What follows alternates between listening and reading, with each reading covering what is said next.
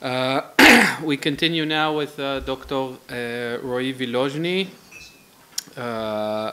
who specializes in Imami Shi'i religious thought and intellectual history, and is currently a senior lecturer at the Department of Arabic Language and Literature at the University of Haifa. Roy's research is based primarily on the close reading and analysis of literature produced by Imami Shi'i scholars from medieval times until the pre-modern era. A recurring theme in his research is the role of the Shi'i canon of Hadith that this canon played in the consolidation of doctrines and theological notions, both at the time of its formation during the 9th and 10th centuries and in subsequent generations. He has published a monograph on al-Barqi, and his current project, again funded by the ISF, Israel Science Foundation, is dedicated to the examination of the phenomenon of Hadith Qudsi in Shi'i literary tradition. Very interesting topic.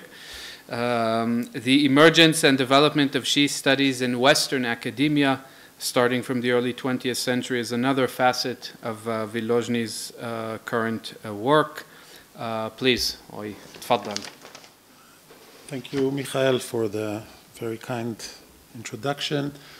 I join the other speakers in thanking the organizers, Professor Friedmann, Professor Landau Tassaron, for the invitation. I would also like to thank the staff of the Academy for the very warm hospitality. And as I told you, Yohanan, in the lunch break, during the lunch break, I apologize for taking the liberty to discuss a subject which falls beyond the realm of Jāhiliyya or Islam. The title of my lecture, you may have noticed, comprises two elements.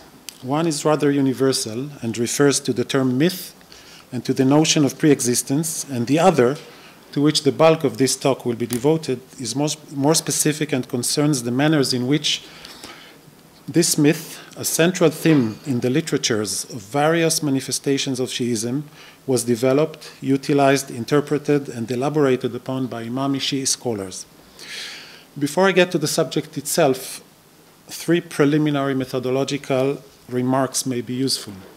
First, my choice to use the term myth to describe some recurrent themes in Shi'i literature, including pre-existence, is derived from both the conviction that Shi'i sources are replete with mythic materials, as well as from the hope that the application of this term in the field of Shi'i studies will help us to evaluate Shi'ism from fresh, new angles. Second, I'm aware of the complexity of the term myth and propose that for the sake of today's lecture, we will adhere to a rather simple definition, namely that a myth is a sacred story a community tells itself in order to explain how the world and man have reached their present state. And finally, a word on pre-existence. By this term, I'm referring to the idea that prior to the creation of the physical world and of the first man, a series of events of far-reaching consequences had taken place. Resorting to a mythic pre-existential era in order to provide an explanation for the human experience in this world is familiar since antiquity. Alongside various ancient Near Eastern civilizations, such as the Mesopotamian, the Akkadian, the Hebrew, and the Zoroastrian, in whose sources we find allusions to pre-existential events, one cannot not mention the Greeks and above all Plato. Despite numerous deviations and intellectual developments since Plato's time, the 4th century BCE, he is still considered responsible for laying the ideological foundations of both Occidental and Oriental thought. Of most relevance for our discussion today is Plato's notion of a pre-existent realm of souls, first mentioned in Meno and then further developed in Phaedo. He sees this realm of the souls as the source of human knowledge, especially that of abstract principles and ideas, which this knowledge is then acquired in this world through recollection, anamnesis of that pre-existential realm. This idea was later adopted and adapted by Christian theologians and Gnostics and circulated extensively in the early Christian world. at least until the middle of the 6th century CE, when Emperor Justinian decided to include it in his list of 10 anathemas against Origen, the church father to whom the initial introduction of the idea into Christian thought is attributed. This is not the place to trace in detail the different channels through which Plato's ideas reached Islamic thought, but I would like nevertheless to briefly mention the enormous influence on medieval Muslim thinkers of another Greek philosopher. I mean, of course, Plotinus. Active in the 3rd century CE and known as the founder of Neoplatonism, Plotinus modified in his Enneads, edited and published by his disciple Porphyry of Tyre, the Platonic notion of preexistence in general and of the soul's preexistence in particular, and he developed it into a triangular, full-blown cosmology of the one, the intellect, and the soul.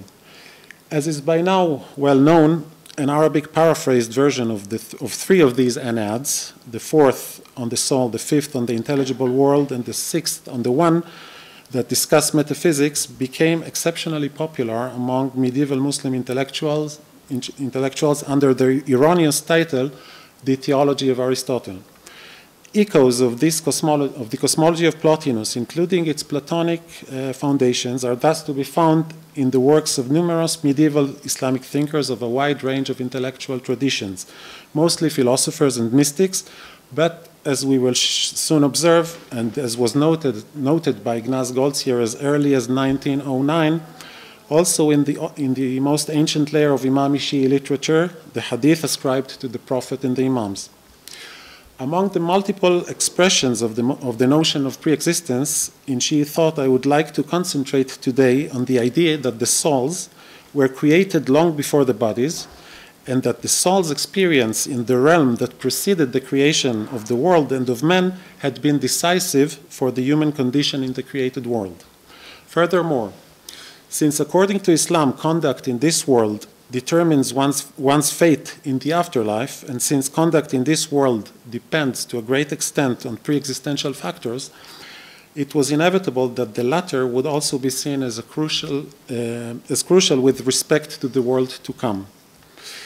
In the first part of my talk, I will refer to the Quranic nucleus around which the notion of the soul's pre-existence developed, and then I will move on to describe the further elaboration of this idea in the literature of Hadith. In the second part, I will show the profound change of attitude in the Buwayhid period, that is from 945 until 1055 CE, towards the raw materials that deal with the idea of preexistence, that is the Quran and the Hadith. And lastly, I will try to give you a glimpse of the approach of 2 or 3 scholars of the Safavid era, 1501 to 1722 CE, to the very same materials. So, Quran and Hadith. When one reads through early Imami Shi'i sources, and by early I mean the extant compilations of Hadith, the oldest of which go back to the 9th century CE, the impression gained is that pre-existence is a prominent theme therein. As any prominent theme in the sayings attributed to the Imams and to the Prophet, pre-existence too is depicted as something to which God refers, even if only elusively in the Quran. The Imams, in turn, who according to the Shi'i belief are endowed with the capability and required knowledge to shed light on God's word and to disperse the ambiguity that surrounds it, further elaborate on the subject.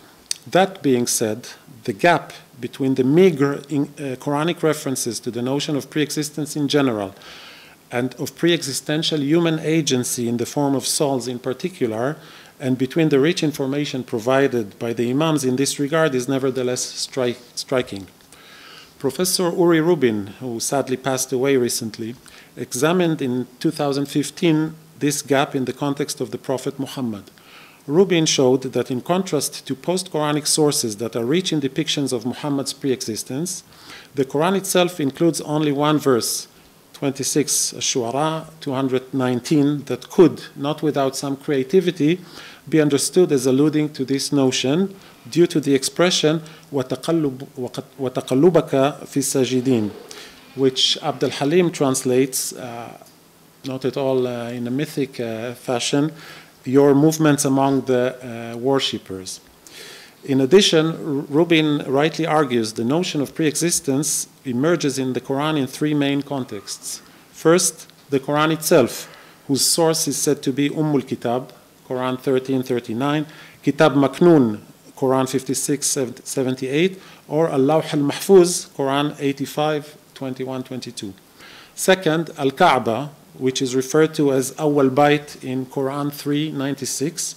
And finally, of most relevance to our discussion, a primordial contract that God made with prophets as well as with mankind at large, mentioned in Quran 3:81, Quran 7:172, and Quran 33:7. And luckily, the chair of our session is an expert on this third aspect of pre-existence in the Quran, the covenant. As mentioned earlier, I would like to focus today on the idea that the creation of the souls, al-arwah, took place long before the creation of the bodies. The most relevant Quranic verse around which this narrative in the Shi'i tradition evolves is Quran 7:172, known as the covenant verse, Ayatul Mithaq, although the word covenant, Mithaq, is not mentioned in it. I will read you Abdul Halim's translation of this verse. When your Lord took out the offspring from the loins of the children of Adam and made them bear witness about themselves, he said, "Am I not your Lord?" And they replied, "Yes, we bear witness. So you cannot say on the day of resurrection, we were not aware of this." End quote. End of the quote. As you can see, there is no explicit or implicit mention of souls or of pre-existence in the sense to which I referred in the introduction. That is, a time prior to the creation of the world and of the first man. The verse clearly describes a dramatic event whose consequences stretch from the time of its occurrence until the day of the resurrection. Yet the setting seems to be posterior to the creation of the world, of Adam, and probably also to the creation of Adam's children, from whose loins their offspring is taken. An examination of at-Tabari's commentary on this verse, and as you all know, his commentary gives us a fair overview of the exegetical opinions prevalent within the Islamic Sunni community until the late 9th, early 10th century CE, corroborates these impressions. First, there is consensus among commentators that the event took place after the creation of Adam. Second, several accounts specify that it took place following Adam's descent to earth, either in Na'man, a wadi in the vicinity of Mount Arafah near Mecca, or at the Dajni area in India. Third, as to the entities with whom the covenant had been done, most versions refer, not without connection to the word dhurriya mentioned in the Quranic verse, to dhar, that is, particles, seeds, something as small as ants, and at any rate something more tangible than spirit or soul. According to only one account, the pact was convened between God and the souls prior to the creation of the bodies. There is also an agreement that God took from Adam's loins the dhar, or seeds of every person, nasama, that was to be created until the day of resurrection. The destiny of all future human beings was determined on this occasion, including who, despite this covenant, will end up in hell, who will enter paradise, and the lifespan of every individual.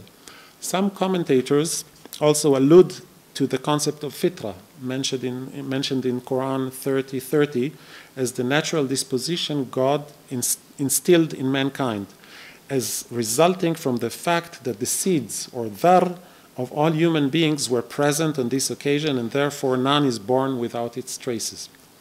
In conclusion, not of the whole lecture, only on Tabari's commentary on this verse, although posterior to the creation of Adam, the general idea that emerges from Tabari's commentary is nevertheless of a primordial event that was to determine humanity's future. This narrative, it could be justly argued, is a variation on the classical myth of pre-existence, transferring the setting of the event into the created world and stressing the universal genealogical aspect, namely, all human beings are of Adam's progeny, all human beings bear in them the potential to be God-fearing. When one looks at the earlier layer of Shi'i literature that revolves around the covenant verse, that is, the traditions ascribed to the Imams, either in thematic hadith compilations or in Quran commentaries by scholars active more or less in at-Tabari's time, the 9th, 10th centuries CE, the feeling is of entering a slightly different territory. In what ways is it different? This is a big question, and I'm only at the beginning of an attempt to map this territory. But a preliminary examination brings to the fore several basic aspects. First, with regard to time, Imami traditions clearly set the covenant event in a pre-existential era, that is, prior to the creation of the world and of the first man. The recurring phrasing to describe this being, God created the souls of our Shia 2,000 years prior to the creation of their bodies. Second, this phrasing clearly associates the covenant with the souls of the future Shi'i believers rather than with a more tangible element such as the seeds taken from Adam's loins. Third, as you may also notice in this phrasing, the stress in Shi'i traditions revolving around this event is on the Shi'i community rather than on humanity as a whole. In consequence, many traditions specify that the covenant included not only acknowledgement of God, but also of Muhammad's prophethood and of Ali's walaya, the three essential components of the Shi'i core belief. And the fourth thing is that regarding the location of the event, the impression is that it is seen as an extraterrestrial space, in a spiritual space rather than a geographical one. Moreover, several traditions refer to this space as another world, either as the world of the Dhar, Alam al-Dhar, the world of the shadows, Al-Adhilla, or that of silhouettes of lights, Ashbah Nur. We are thus introduced to a whole new concept, a world of different nature in which the souls of future human beings are dwelling. These are only some basic observations. The picture is much more complex, but I would like to leave enough time to move from the myth itself to its implications. And by implications, at least in today's conference, I mean the difficulties and problematics that this myth raised within the Shi'i scholarly discourse. In fact, traces of the difficulties raised by this myth are to be found already in the strata of the Hadith itself. Several fundamental questions are integrated into the same traditions that promote this myth. For example, a disciple is said to have asked the sixth Imam, Ja'far al-Sadiq, how could the Dhar answer God on his question, Alastu bi Rabbikum, am I not your Lord? And the Imam replied, I quote Ja'far al-Sadiq, God made in them, that is, in the Dhar, that which enabled them to answer when he asked them. This seems as a secondary question of the more general one. What exactly the Dhar were on the occasion of the covenant? On which Imam Sadiq replies, God made of them what was sufficient for him for this occasion. Another question that preoccupied the disciples of the Imams was whether the covenant event included the vision of God, mu'ayana, or not. Imam Ja'far al-Sadiq confirms that it included the vision of God, but while the participants forgot the event itself, they maintained the acknowledgement, only the acknowledgement of God. These reservations or carries, however, seem to serve as a means to bolster this narrative rather than to criticize it. They are presented as questions addressed at the Imam, who resolves them one by one, and by so doing, he gives the narrative its final shape. Moreover, these questions are rather naive and remain within the mythic realm. They do not, as we will see in later literature, question its very foundations. Following the period of the historical Imams, that is, after the 12th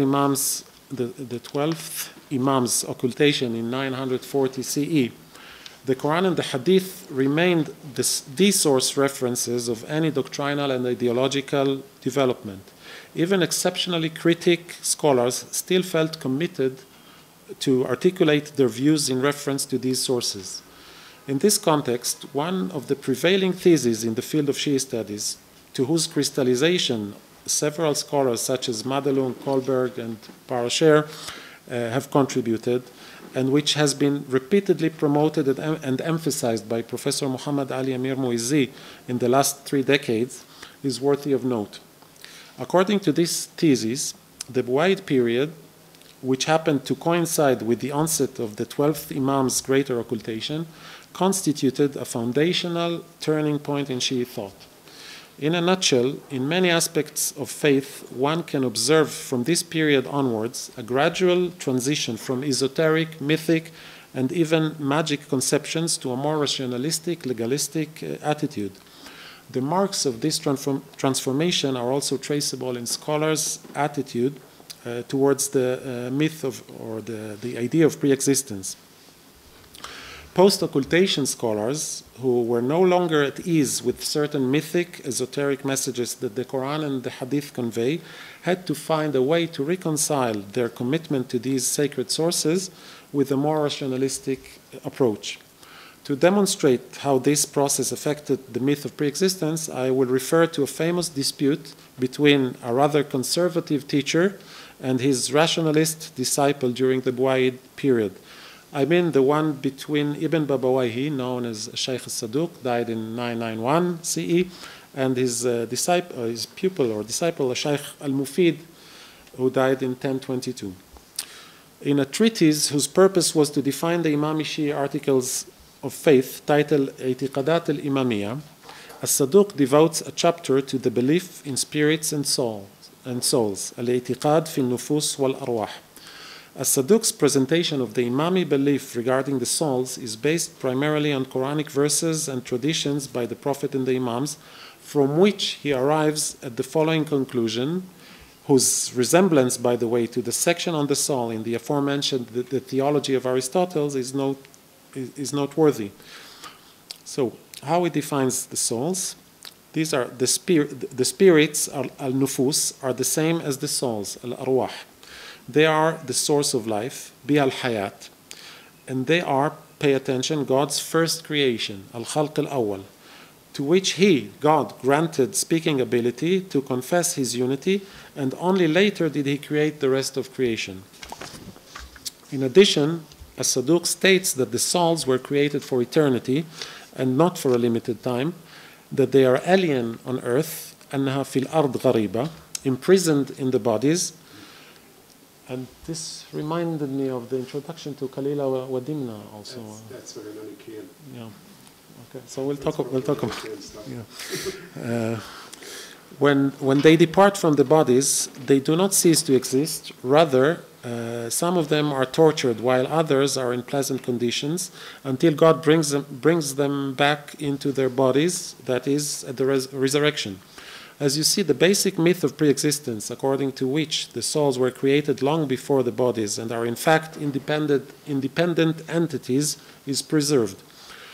In a harsh critique of as-Saduq's formulation of many of the Imami Shi'i articles of faith, titled Tasḥīḥ al-I'tiqād, Shaykh al-Mufid, known as the precursor of the Imamiyya's adoption of rationalistic thought and kalam, literally demythologizes his teacher's perception of the souls. According to him, rather than in-depth investigation, Shaykh al-Saduq resorted to conjecture. Had as-Saduq only cited the relevant hadiths, says al-Mufid, and not attempted to offer his own view as to their meaning, he would have not found himself dealing with a subject matter that is far beyond his capability. According to al-Mufid, as-Saduq's view that the souls were created 2,000 years prior to the bodies and that the souls even knew each other in that era is first of all based on hadiths whose provenance is dubious, min ahadith al-ahad.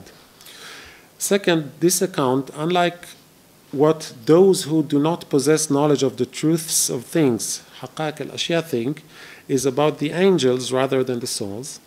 It is not at all, al-Mufid stresses, what those who believe in metempsychosis or transmigration of the soul, tanasukh, think.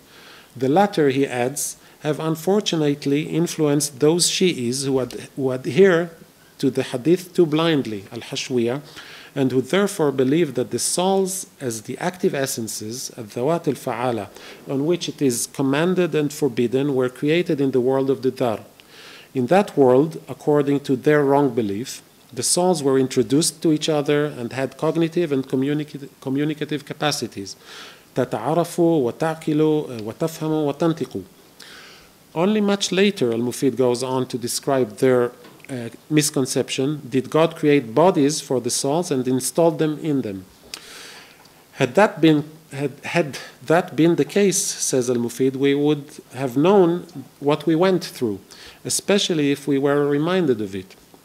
Just as if someone who lived for some time in a city would never forget it. It would have been interesting, by the way, to hear Al-Mufid's opinion on 3 chapters of Basar al-Darajat by the pre-Buwahid traditionist Safar al-Qummi, in which the Prophet, Ali ibn Abi Talib, and the Imams share in great detail their memories of the pre-existential covenant. This text, however, perhaps due to the above-mentioned ideological transformation of the Buwahid era, never made it to Al-Mufid's library. Finally, Al-Mufid concludes, although Shaykh al-Saduq was unaware of it, his statement regarding the belief in the souls is the view of the metempsychosists, at-Tanasukhiyya, and this is a great sin, jinaya azima. Al-Mufid, so it seems, was not a great admirer of Plato, but he was not the only one who confused the soul's pre-existence with metempsychosis. In another treatise of his, Al-Masail al-Sarawiyya, Al-Mufid offers his own explanation to the covenant verse. According to him, among the many different hadiths regarding this verse, the correct one has it that God took out the offspring of Adam from his loins as small particles, dhar, and filled with them the visible horizons. This was done for the purpose of showing Adam God's potence and providing him with knowledge regarding the future of his progeny.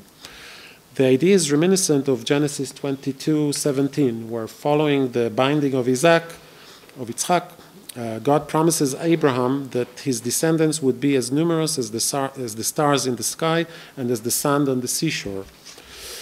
Al-Mufid is not clear about the exact state of the dar and suggests to understand it as spiritless essences of the bodies of Adam's offspring. Usul ajsam dhurriyatihi duna arwahihim. At any rate, it is clear that in his view the dar had no active role whatsoever. If due to the literal sense of the covenant verse, someone still insists that the offspring of Adam were at this stage living, speaking entities, Al-Mufid offers the following argument. This verse is to be understood metaphorically, namely that God makes a covenant with every mukallaf, that is, sane in mind, who is obligated to observe the precepts of religion, of Adam's offspring in every generation. This covenant is achieved by providing each individual with reason, intelligence, aql in Arabic, and sufficient evidence within the created world to reach the basic conclusion that he or she are created and that their creator is one and unique and merits worship. Similar explanations are to be found in Quran commentaries by Al-Mufid's more or less contemporaries, such as At-Tusi and At-Tabrisi. One can observe that alongside a different kind of myth, that of the divine spreading of Adam's offspring as dar all over the horizons, which Al-Mufid is willing to accept as valid interpretation of the covenant verse, he offers a pure rational or rationalistic way to understand the verse. If I was asked which of the two reflects more genuinely Al-Mufid's thought, and I would not give you the Shi'i response that he might have acted under circumstances of taqiyya, I would opt for the second, demythologizing explanation. But of course, the two versions may well have existed peacefully in this great scholar's mind. The tension between the commitment of Shi'i scholars to the transmitted word, that is the Quran and the Hadith, on the one hand, and the desire to think and to write in accordance with the changing intellectual climate, brings us to the final part of today's lecture. Some remarks on the Safavid era.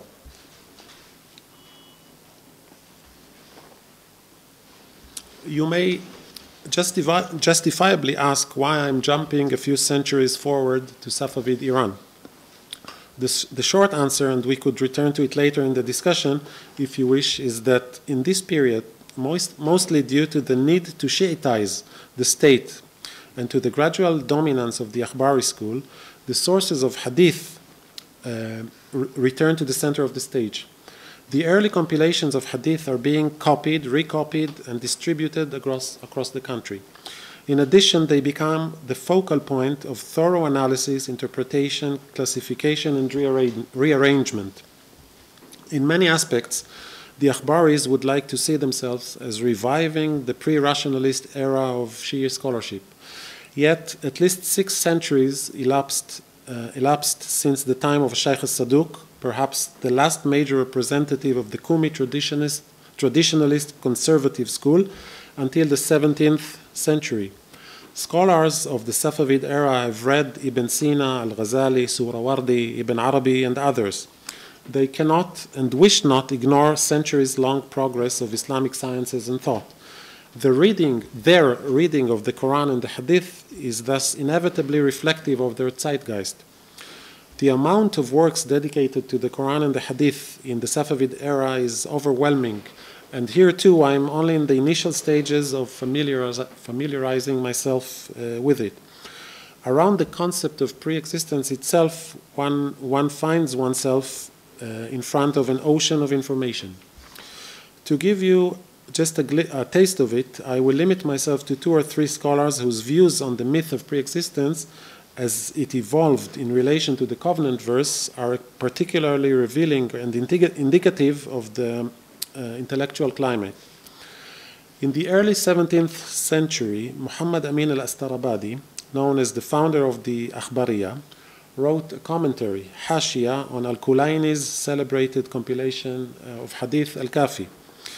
Unlike al-Mufid, al-Astarabadi embraces the idea of a primordial, pre-existential covenant due to which humans are inherently bound to acknowledge their creator. He calls this the first taklif, or imposition of religious duties, taklif al-awwal. From traditions that elaborate on this idea, he concludes that this first taklif occurred twice, once in an entirely abstract world and once in the world of the dhar.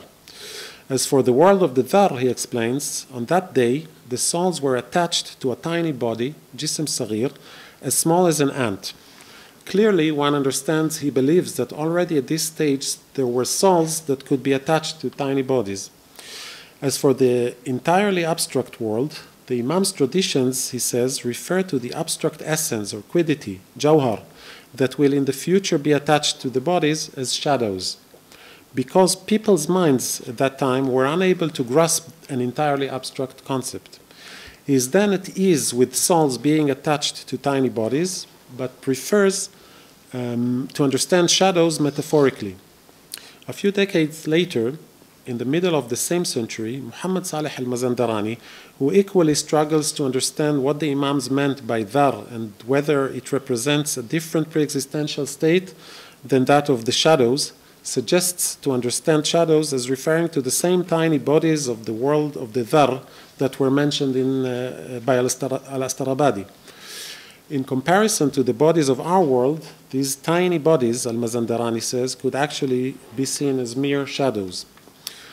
Towards the end of the same century, the 17th century, another eminent scholar, Faid Kashani, takes us in his commentary of the Quran as-Safi, and in his commentary on the covenant verse, even deeper into the world of metaphysics.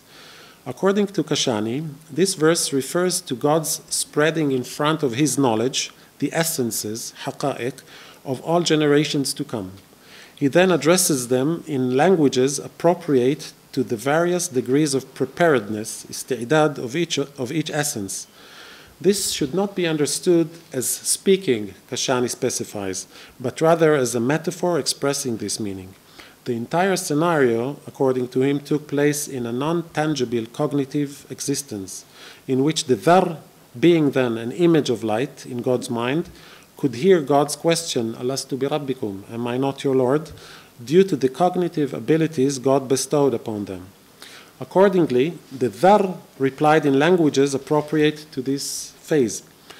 Towards the end of the discussion, Kashani concludes that the possibility that they spoke in the language of Malakut, the language of Alam al-Mithal, Mundus Imaginalis, which is different than the world of the intellect, could not be ruled out.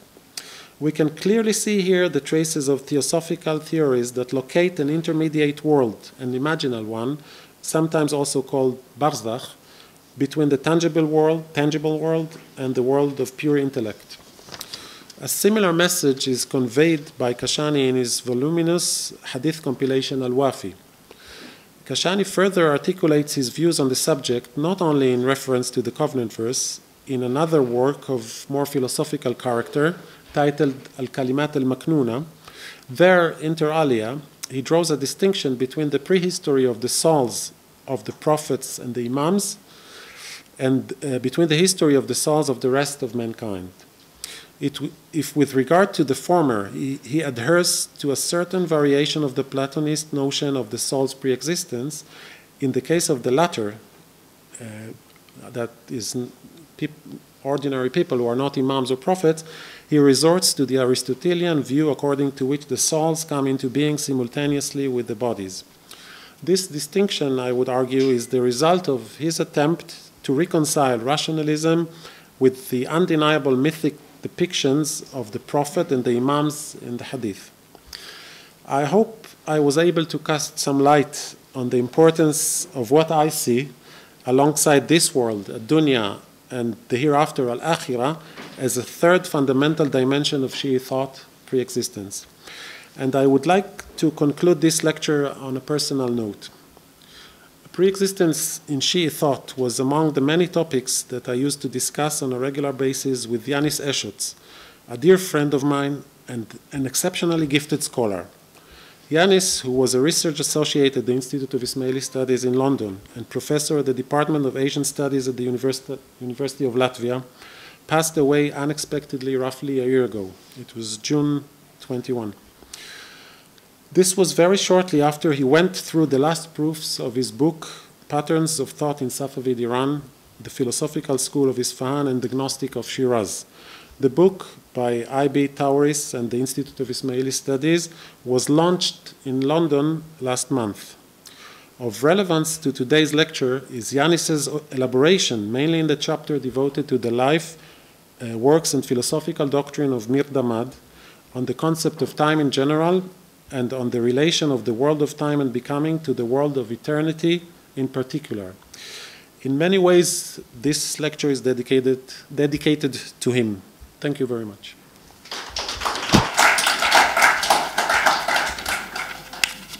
Thank you, Roy.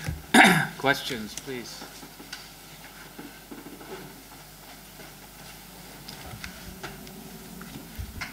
Yeah, thank you. That was a very impressive survey. I just unsurprisingly wanted to maybe add a remark pertaining to the Quran. I really appreciated your sort of careful reading of the Quranic account of the Ahd al-Lastu, which I think, I mean, is often lazily and incorrectly read as a primordial covenant. I think you made it very clear that actually that doesn't really emerge from it if you take it at face value. Your suggestion was that it's a sort of a moving forward of a myth of pre-existence. There's an interesting article by Dirk Hartwig in German where he draws attention to, it was actually kind of obvious, but I missed that for years. So the verse comes directly after another verse that describes the Mosaic covenant, where the Israelites are sort of covenanted. And so I think one might, based on that, maybe suggest that what's happening is less a moving forward of the idea of pre-existence, but maybe a moving backwards of the Mosaic covenant, so that the Quran can then argue that actually all of humanity, not just the Israelites, are sort of have basically willingly assented to God's lordship and can therefore be held accountable. I think it's a plausible idea emerging from the literary context. Thank you very much. You're referring to Garmlich's article, yeah? You were referring to... Oh, Dirk Hartwig is the name. Okay. Yeah, he's a young scholar who... okay, no, because I thought you mentioned another... thank you. I'd be happy to get the reference.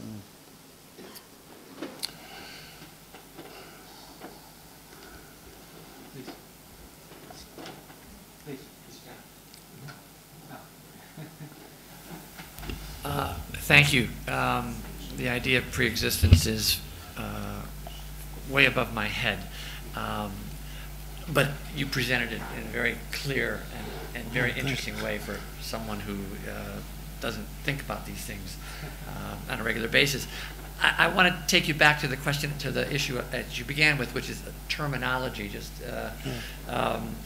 And you acknowledge that your use of the word myth has some shortcomings. And sometimes you say the myth of pre-existence, sometimes you say the concept of pre-existence. The notion of...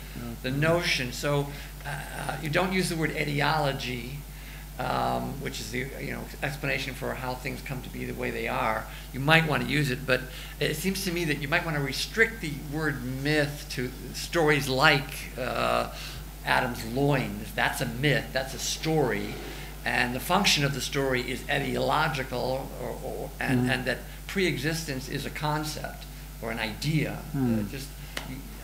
So I would encourage you to seek further clarity on the language you use to discuss. I have to admit that I've been struggling with this term myth for several years now. And as I suggested at the beginning of this talk, to adhere to a very simple definition of the term, but nevertheless, you're right. Whenever you bring up the term myth, it raises many questions: what exactly myth is, and does this term could be applied to pre-existence? Could it not be applied? But I am also trying to, how do you say it? To provoke a bit scholars in the field who are more reluctant to use this term, and I think that this causes a bit of, when you use the term, it makes you think a little bit out of the ordinary channels of thought that we are used to. This is my hope, at least. Yeah. But the story of Adam and Eve is a myth. Yeah. And it has a function, which is to explain where we all came from, came from. So you can continue to use the word myth, but I would suggest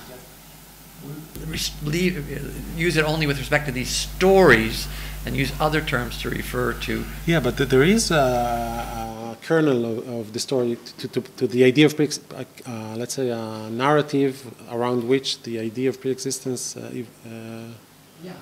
Would you not define this kernel as a mythic story, or? Well, but pre-existence is an idea that we may or may not. I see. Now I see. I am getting what. But there's nothing mythic about it. Yes. All right. This is now I got it. Finally. Thank you. Yeah.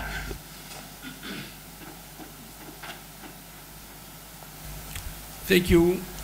You hear me? Thank you very much, Roy, for this fascinating presentation. I have a few observations and some questions. First of all, I want to praise you on this talk and on a number of other talks that you have done over the past years, in which one can observe that you are not necessarily seeking for a new topic to explore. You go to well-studied and well-established doctrines or concepts, and you re-examine them. And you shed new light and original light on them. So this is one of these cases, and I noticed this in a number of your articles before. Now I have another thing. Speaking about pre-existent, I think it is implicitly said in your paper that I read, but I think one should distinguish between I try to do it myself, but I think it should be taken into account between pre-existent and the myth and prehistory. And when you look at the text, the cheat text, when they speak about antiquity, so it is one can distinguish in cases in which they speak about events that happened, as you say in your article, before the creation of the world. And this is what I would call pre-existence. But there is also a strong tendency in Shi'i sources to speak about the Shia and Shi'i concepts existing before the historical time of the Shia. Mm-hmm. And this is another notion which they are interconnected, but it's very important. And in this case, I would invite you to broaden the scope, because what you describe as Imami Shi'i is present in other groups of the Shia as well. I agree. Including Ghulat. You can find it in Druze religion, in Nusayr religion, I think in Ismailism, so the scope can be broadened. So this is one point. Another thing is, I've been thinking for years about the concept of time in Shiism. Concept of time, and I think when we speak about pre-existence, one should connect it to eschatological, to the eschatological time, because in Shiism, my feeling is, as a reader of Shi'i sources, that Shi'is are never satisfied with the present.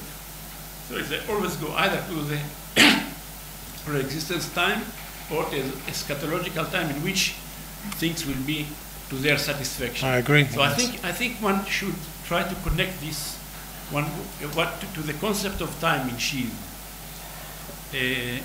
Another thing is how much Shiis themselves were aware to these concepts. This is something that should be explored, because one thing that bothers me, why we don't have in Shiism a term for this concept. We have terms for any other concept. We have isma, shafa'a, walaya, mahabba, mawadda, taqiyya, kitman, anything. You have a term for it, for any doctrine that was developed. But this very fundamental, I agree with you, it's fundamental. We don't have a term for this. Sometimes you find the word qida. So I'm asking how much aware were she to this concept doctrine? And last point, or two last points, the theology of Aristotle, you mentioned that it has a great influence on Muslim in medieval times, but it has an influence throughout all religions. Yes. And for example, you cannot understand the theology of the attributes in Maimonides' Guide of the Perplexed without the theology of Aristotle. It is all his negative theology is based on this. And just one point about the 2000s year before the creation of the world. There's the number 2000s is a topos. It appears. You know, we have in the Midrash 2000 שנה קודם בריאת העולם. הקדוש ברוך הוא מחזר אחרי התורה, or something like that. So the Torah was also 2000 specifically, not 2002, but 2000 exactly. So this number is a topos. Yes. These are my remarks. Thank you, Meir.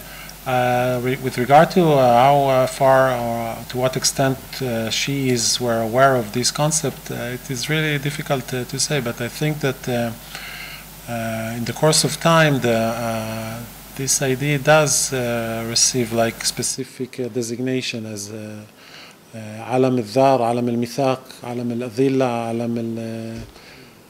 And I think we maybe there is not one specific term to describe it, but there are recurring appellations to this phenomenon, to this era.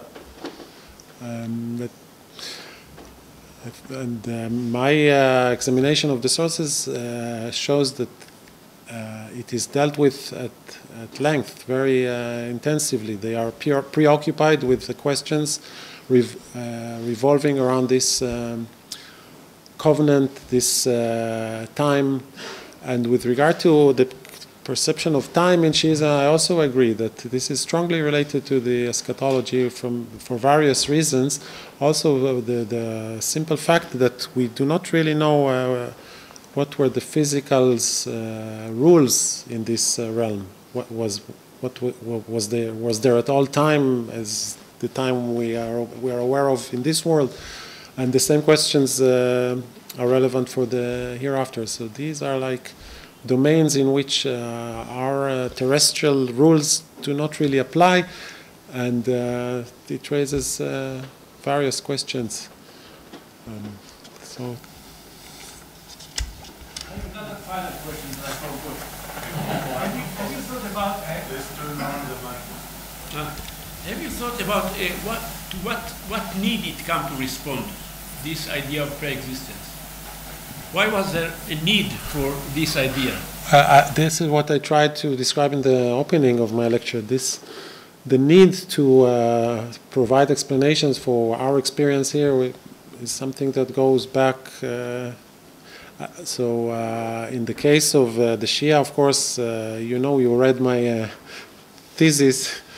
I'm asking why you are not connecting to the notion of election. Of course, yes, because I was wanting to concentrate in this lecture on the implications with regard to the problematics that we know that it has far-reaching consequences with regard to one's fate in this world, in the hereafter, whether you will be belonging to the elect group or to the damned group. But these things are, for me, the things I discussed today are less familiar, and I'm trying to explore them as far as possible.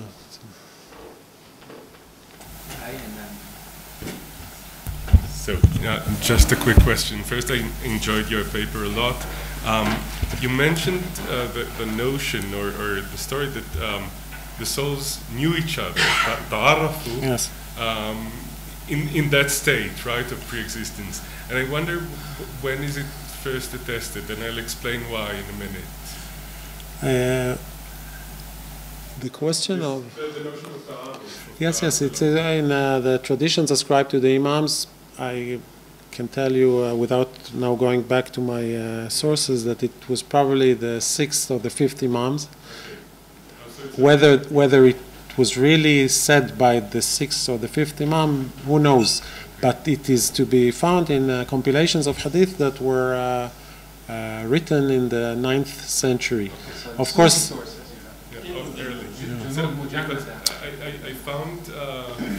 I found the expression ta'aruf al-arwah in a story by Tanuchi, who was not a Shia, I think, 10th century. But this is a Abbasid period. This is a Abbasid period. So, there is the translation movement, and many ideas are in the air, and it's not surprising. But to say that the idea was introduced into Shiism due to the translation movement is a bit problematic, because there is only... I don't think it has anything to do with the translation movement. I'll show you the story. Okay, it's thank you. An interesting one. Okay, thank you. There's a famous Sunni version, L'Arwah Junud Mujannada. Please. Okay. This I will teach this paper, include this paper into my teaching. It was magnificent.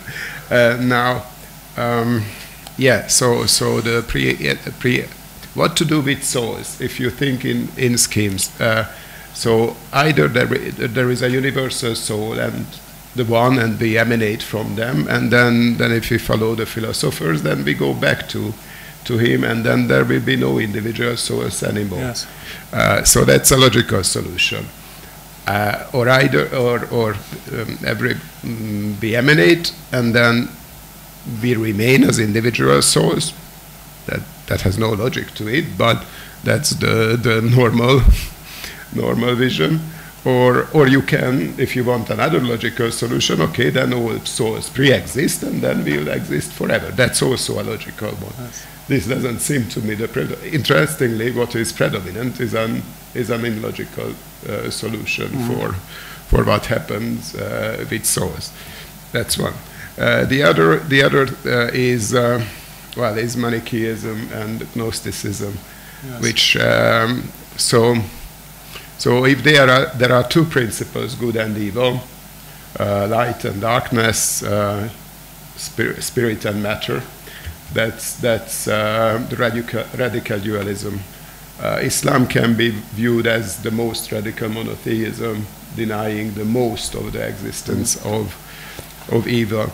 Now, this view that the light is trapped in particles of light are yes. trapped in the matter. That's a core of Manichaeism. Mm-hmm. Now, Manichaeism is such a pessimist religion, and it's such it's the religion of an oppressed elite it was so successful that it was wiped out and exterminated by all other religions, as the only world religion which was really exterminated. Now, but it survives. In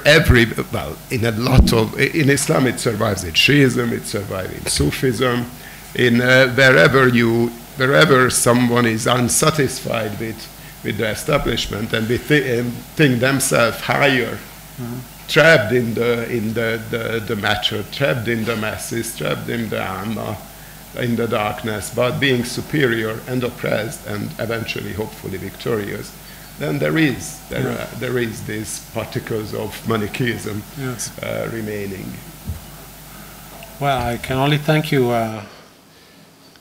for bringing up, especially Manichaeism, which I know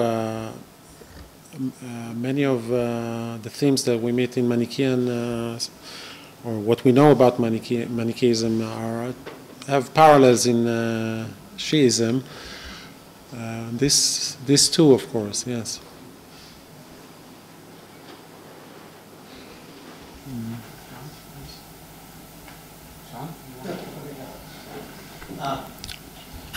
I'm going to add a weird marginal addition to your Quran list. And I was wondering if you've ever encountered anything like this. So the weird one is, as a pre-existent ruh that might sort of be in the Quran, is Jesus. So there's a really early tafsir of Miriam, where the ruh sent to Miriam to announce the birth is Jesus. Is Jesus in his kind of pre-existent form. Really? And usually that interpretation is attached to a version of the covenant story attributed to Ubay bin Ka'b. It mostly appears in Hanbali sources I can think of, but yeah, but this does not add a Quranic reference to the concept. It does. Because in sort of Miriam, it's not called Gabriel. It's called the Ruh, right? It says we sent our Ruh, right? And then Jesus, of course, is called Ruh elsewhere in the Quran as well. Now, there's by no means it's unambiguous, yeah, of course, yeah. And I have not found, it's not a very popular interpretation. The last person I found that endorses it is Abu Muslim al-Isfahani, but we don't have his tafsir. He's a Mu'tazili mufassir, and it does appear in Shiite tafsirs because they kind of pick up that strand. That kind of reminds me of the mithaq, because you talked about the different covenants. You also have like the general mithaq and then the mithaq gharis that is separate for the prophets themselves. Yes. Yeah. Thank you. You said Abu Muslim al-Mu'tazili? So yeah, Abu Muslim al-Isfahani is his name. I think you could probably find it quoted in Jishumi and Tabarsi, who plagiarizes him. And the Ubay bin Ka'b covenant story you can find in a bunch of books. Thank you very much. Just a point of interest, this paper is about pre-existence in Imam Shi'i thought. Will you deal with pre-existence in Sunni thought as well and do something comparative? Or if it turns into a larger project, then definitely, yes. Okay. But as I said, I'm just at the begining of mapping this. Because Rubin has written a lot about yes, and this is, as I said, related also to the concept of fitra. So let me start with Imam Shi'ism and then see how it develops. Good. Thank you. So since Sean mentioned Hanbalism and David said, would you do something in Sunnism? I would like to recommend Kitab al-Ruh by Ibn Qayyim al-Jawziyya. I think that you will find that he knew a lot of Shi'i sources, and perhaps you'll be surprised from the depth of his analysis. Yeah, I discovered how deep the analysis of the Shia by Ibn Taymiyyah was a few years ago. So but Kitab al-Ruh is really systematic, and as far as Duncan MacDonald wrote, and I think in 1939, it's the most comprehensive treatise on the spirit in Islamic thought. Yeah. Thank you. Any other questions? Okay, so thank you very much. Thank you.